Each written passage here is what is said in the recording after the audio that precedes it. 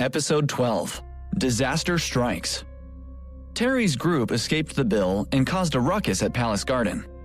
They smashed an antique vase in the process, and they were cuffed and taken off to the police station.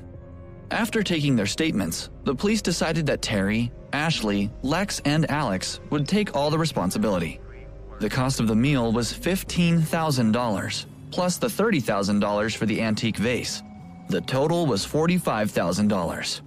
Alice, Mary, Lisa, and the rest of their classmates were released. "So, are you able to pay, or are you going to spend some time in jail?" an officer asked them. "Wait, let me make a call." Terry took out his phone in a hurry and started making calls one by one. Half an hour later, Terry had only managed to borrow a few $1,000s. Most of the people he called either claimed they didn't have any money to lend or simply hung up the phone when they heard the amount. "Damn!" Terry was so angry that he nearly smashed his phone.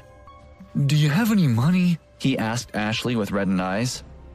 "I only have a few $100s on me. I've spent almost all my allowance for this month," Ashley said awkwardly. Lex, what about you?" Terry asked. The same as Ashley. I only have a few hundred on me. Nowhere near enough," Lex replied. "Alex, what about you?" Terry asked, getting more and more desperate. Alex shook his head. At Terry's angry look, he backed off a few steps in fear. "Damn it! You three ate and drank a lot tonight, too. You were there when the vase broke due to our scuffle with the security guards, and you were part of it." He realized they were out of options. "Without the money, we're all going to jail then." Ashley, Lex, and Alex's hearts sank. They felt betrayed. Hadn't they done all this for Terry? And not only was he not shouldering all the responsibility for what had happened, he almost seemed to be trying to turn the tables on them. The three of them looked at each other in frustration, but they did not dare to be hostile towards Terry. They had only managed to scrape together $56,000, which was still a long way from $262,000. Helpless, Terry could only lower his head and plead with the manager of Palace Garden, who was at the station with them to finish off giving his report of the night's events. "Sir, we're students. We can't afford that much money. We've never been in any trouble before. Would you consider settling for $20,000? "Ha! So, what? Students can just go around smashing things and not have to come up with compensation?" the manager sneered. "Where did you get the idea you can just get away with something like this? You want a discount? Ridiculous. If you make a mistake, even if it's only once, you have to face up to the consequences."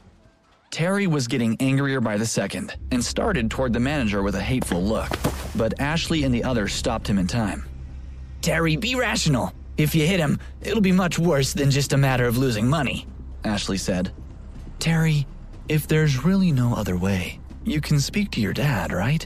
Lex looked at him helplessly. Terry glared back at Lex and said, "Bullshit! If my dad finds out, he'll kill me. He won't let me drive anymore, and I may as well say goodbye to my monthly allowance." "We can't go to a loan shark, can we?" Lex sighed. "Hey, that gives me an idea. A few days ago, I saw some ads for loan companies. They sort things out really quick." Alex went to get his phone back out, but Terry grabbed him and shoved him up against the wall. Hey, what are you doing? In the police station and you still want to cause trouble?" a policeman shouted, heading quickly over toward them. I'm sorry. We're just having fun," Ashley claimed. "You're still in the mood to play around, huh? Hurry up and think of a way to pay your debt. Otherwise, you'll all have to spend the night in jail," the policeman mocked. Terry grabbed Alex's collar and sneered at him. "Are you a fucking idiot? How are we ever going to repay a loan like that?" Alex realized it was hopeless. "Then what do we do? I can't go to jail.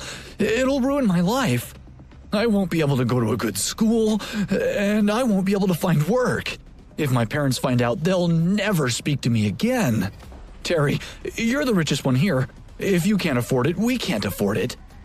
Alex was the one with the most ordinary family background among the four of them. His parents both worked hard at decent jobs, and they lived pretty comfortably, but nothing more. Alex's monthly living expenses were actually only slightly more than a couple $100s. The others all knew about Alex's situation, but they pretended not to. But, just like him, they didn't want to feel their parents' wrath or end up eating prison food. Terry, Alex is right. You're the richest. I definitely can't afford to pay, Ashley said carefully. We have to figure this out. Once this is all settled, we'll go find Rudd and get revenge, Lex said fiercely. Terry looked at Ashley and the others with a cold heart. What a bunch of dogs they were, waiting for him to clean up. Okay, look, I can ask my dad, but after this is over, you have to think of a way to get the money out of George so we can pay it back, Terry said. What? How are we meant to do that? Ashley was confused. It's either that, or you can think of a way to return your share of the money to me. Otherwise, don't blame me for what happens then, Terry threatened. Ashley and the other two looked at each other and helplessly agreed. Terry immediately took out his phone and called his dad, Joseph Fuller. Dad, something happened to me. I'm at the police station. What? Calling me up because you're in trouble again? Do you have a death wish or something?